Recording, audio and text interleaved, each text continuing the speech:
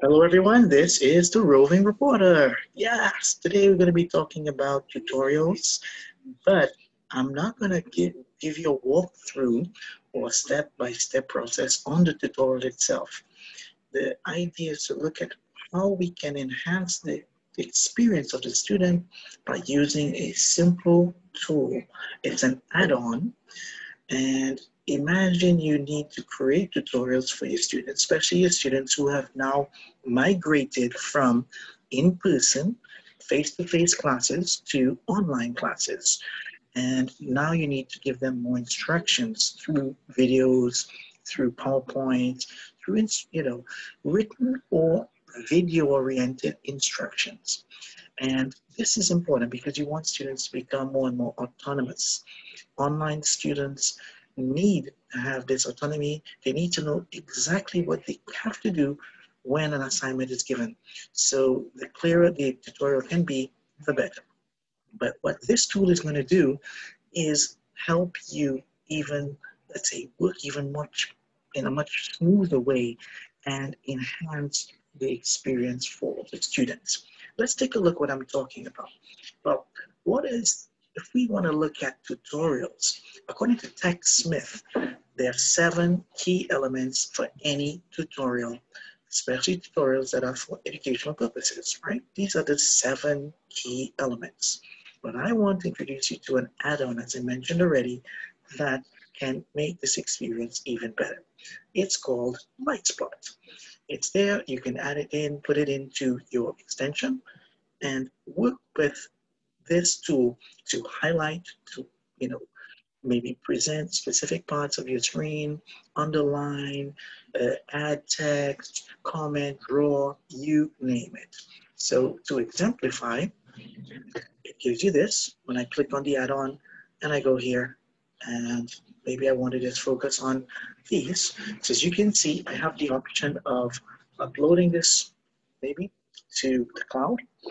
I can share it, social media, save it on, or find images that are similar to that on Google, print it, make a copy of this image, save it, and then I can also maybe undo, can add some color here if I want.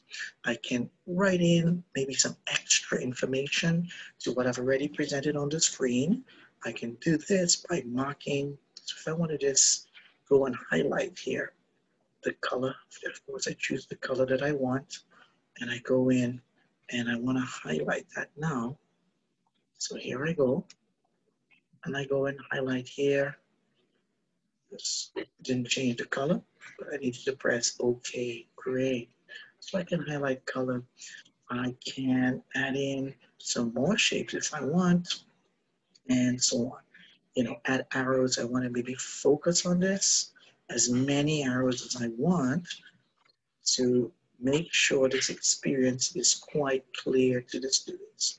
So this is a really interesting tool that can make it even better, because I want to make sure students are following me. Another quick example of this, let's take a look. I can move away from here, erase everything. Another quick example is with text, as I mentioned. Maybe I want to focus on some key vocabulary. I'm reading a passage, or I'm giving students a text that they need to work on. So I want to go through and comment.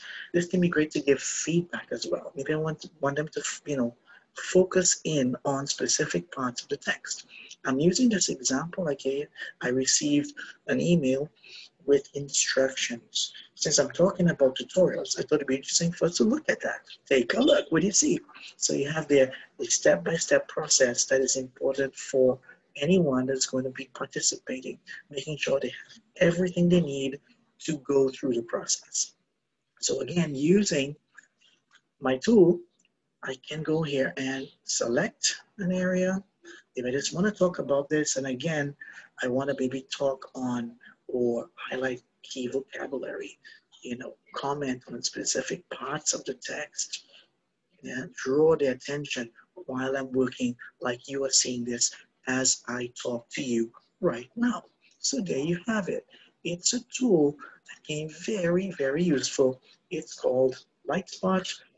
Add on here, you just go to the Google Chrome extension store, download it, and work with it with any text you want. And this can make your tutorials that you already do with your students even more interesting. I hope you like this video. Don't forget to press like or share.